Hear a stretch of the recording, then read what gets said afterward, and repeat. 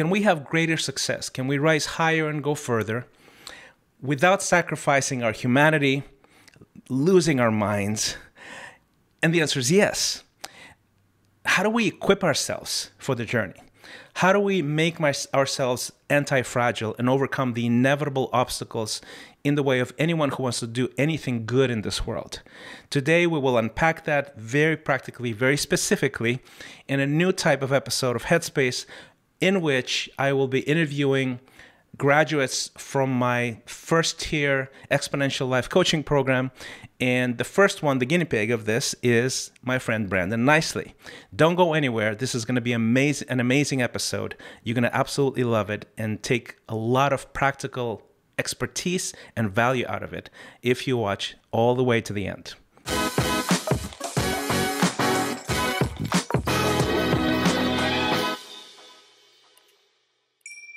So let's start with reintroducing you to the public. Of course, I know everything about you. Actually, not everything. Being in this program revealed some stuff about you that I didn't know, which was like a revelation to me. It was really great. I'm like an old-time tech guy, but I spent a good bit of time, as an engineer, and then I jumped into IBM in the 80s, and then the 90s started building companies, and we built a big one in New York City. Then I jumped over to private equity to be able to understand the finance game, and had a few years working and putting big deals together in the media and telecommunications and building some of the internet technologies that were key to sort of rolling out a global scale internet. And then got involved in some really corporate development, sort of mergers and acquisitions strategies that we developed for global satellite communications, and then did a couple other things, and decided that at some point I wanted to move or transition beyond just sort of corporate development and corporate engagements to do things at the intersection of purpose and profit. I'm going to interject here for a second. Did you notice the sheer volume and longevity of Brandon's work? Does it blow you away? It blows me away. Well, here's the insight. You don't have this kind of longevity, this kind of caliber, without having the humility and the discipline to stop and recalibrate your life every once in a while in a deep, profound, and very strategic way. So listen how he does that. The way I'm built naturally, kind of like, I was kind of like a burn the ships kind of guy that, charged the front lines and was always pretty fully committed to what I was up to. And the thing that's really interesting about that, it sounds very romantic, the whole idea of burning the ships. And I've had this conversation with entrepreneurs this week, I think no less than 3 times. I ask entrepreneurs, like, okay, they get all excited about burning the ships. And then I ask them, well, is your wife and kids on the ships, or are they with you? Are they on the island somewhere left behind, right? Yeah, I mean, it's funny because it sounds great, but then you look at it practically. Okay, you can be successful, and maybe you're by yourself, maybe you're with a team of people, but then, do you have a family? Do you have a wife? Do you have friends? What about your parents? What about your siblings? Do you have any commitment to anything other than the task that you're up to? And then what happens if it fails? Exactly. What happens not if it fails, but when it fails? The ability to be anti-fragile and to thrive, overcome, grow, and increase your level of success after you fail, the first time, the second time, is crucial to this journey. Having a venture that represents you. Mm-hmm. And sometimes we can be over-invested or overly invested in that venture because of lack that we have in our own lives.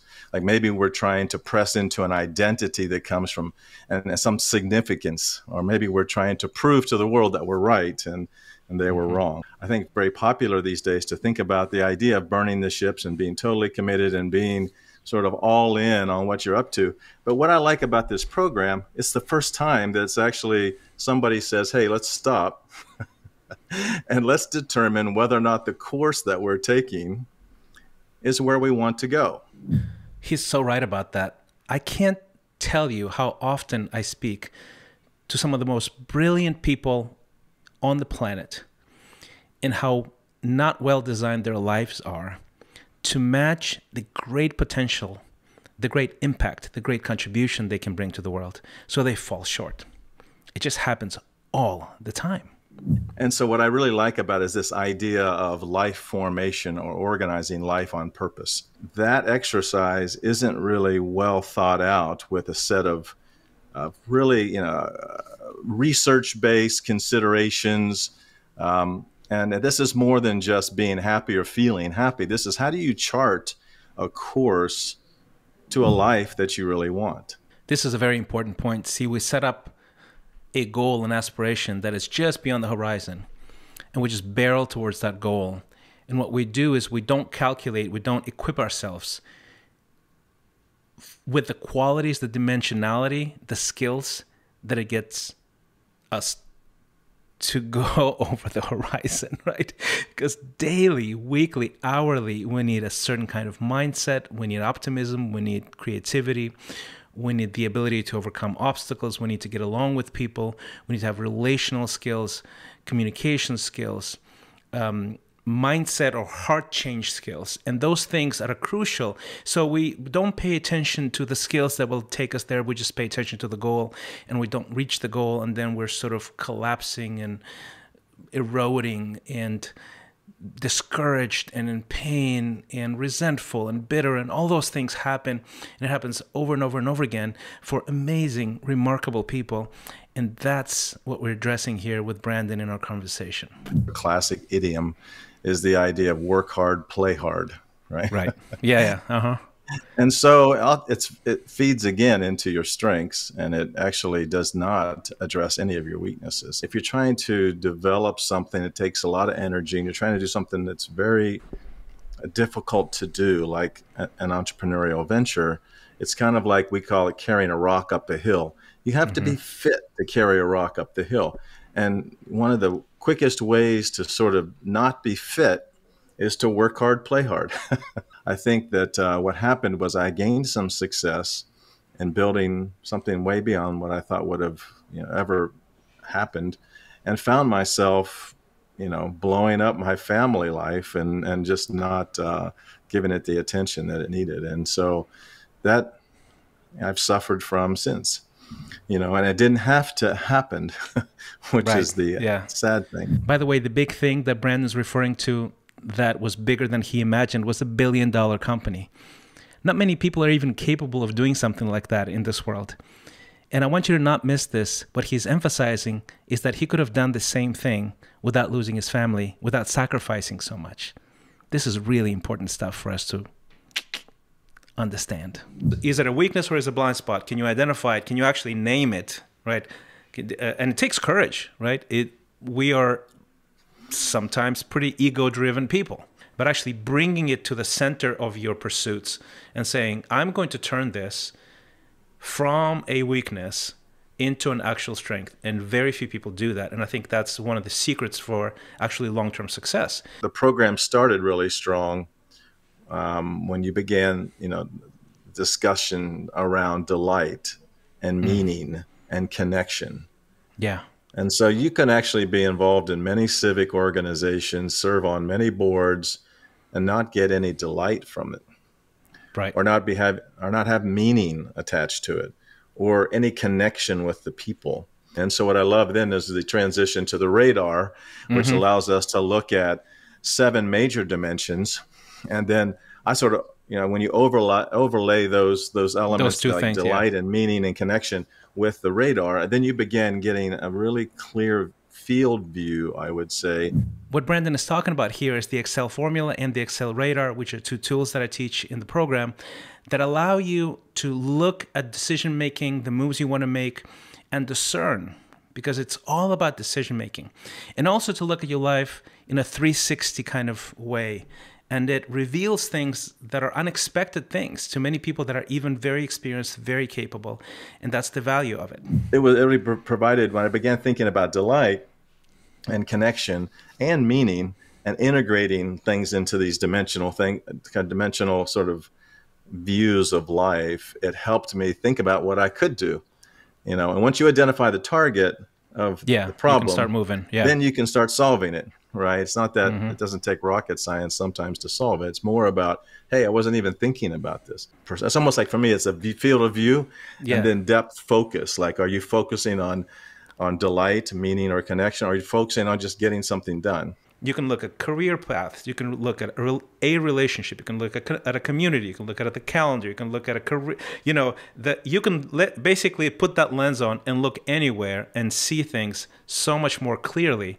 That is just mind-blowing, right? It's such a simple tool that you can't unlearn, basically. And I just love that. And I also was surprised at not just the caliber of the people, but then also the humility and openness. Yeah, you know, the vulnerability was really impressive. One of the secret sauces of Xponential Life is these small cohorts of peers that are connected, humble, vulnerable, supporting each other, learning from each other. That's what Brandon is referring to. If you weren't committed every week to come, you were after that first meeting. You know, it's hard sometimes in your schedule unless you're really committed to it. And everybody was committed to it, which was pleasant to see. So the key to changing your life is changing the way that you see and the way that you see your life. And then ultimately planning ahead to create a life that you love and that actually addresses some of those, or shines light on some of those blind spots. You want to really get into it quickly, really see change right away. We teach these quick win techniques in literally the first week, right? Things that will get you out of a funk, get you out of a state of heaviness, invigorate you, give you a new lens at life right away. And then we do some heavy lifting, right? So we do some stuff that is, okay, we need to, this is emotional labor stuff. Emotional labor is not, that is a long-term investment, is not easy to do, but it's completely important and crucial for you to succeed long-term. And you have this group around you that helps you with that emotional labor, right? And so you have this balance of quick wins and emotional labor moving you along in this community of people that are high caliber people cheering you on and sometimes calling you out on stuff, right? And we had some conversations where, in a loving way, people would go, you know what, I think you're not thinking about this deeply enough, or you're not seeing this. And I think invariably people would come back and say, thanks for that. I actually needed that, you know, and it was really remarkable. And I think that's what people really want. They don't want to just be successful in life, although that sometimes gets moved to the front because it's the only thing that they're considering. Yeah. When you really put those lens on, then you're like, I really don't want just to be successful. I want to be successful in a holistic way. And I'm actually struggling to not overload the program because there's so much more, but I think a lot of it will overflow into the mastery program with the sort of the long-term inner circle of people just really wanting to do life together and build great things. Now, at the end, we create this vision story thing, this exercise that is very, very involved. It's not just envisioning what you want to do, but in what it entails, all the dimensionality, looking through all the lenses and dimensionality. So it's holistic, it's clear, it's achievable, and it's exciting and realistic, right? It's actionable. So what are some of the highlights on your vision story that maybe perhaps, because I know you're a deep thinker and you think about this stuff all the time, and you and I like brainstorm and dream together all the time. But was there something in this exercise, the vision story, that surprised you a little bit and was like, oh, this is new? I wanted to be real clear that I want to invest relationally. I want my family and friends to know that I care about them. And I want that to be reflected with the time investment and intentionality in that, right? The second thing, well, the other thing I wanted to do, which I was surprised in, is to actually invest in health and mobility. I kind of assumed I'd already done that, right? But I have a new sort of invigorated view on how I want to approach health as you age a little bit, right? We're working on building a sustainable impact company on a global basis that can outlive us, right? That's one thing we care about.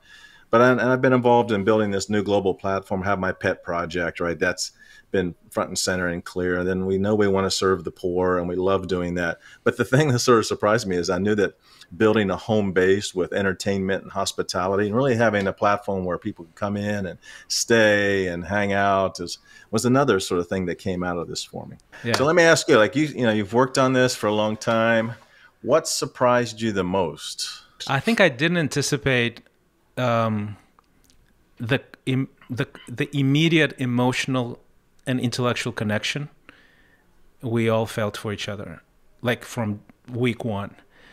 Because in my mind, okay, we're all busy, we're all mature, right? We're guys, guys don't discuss feelings very often, like this is not our default setting. I mean, and there's exceptions, obviously. It was this immediate electric connection in the first meeting that I did not expect whatsoever.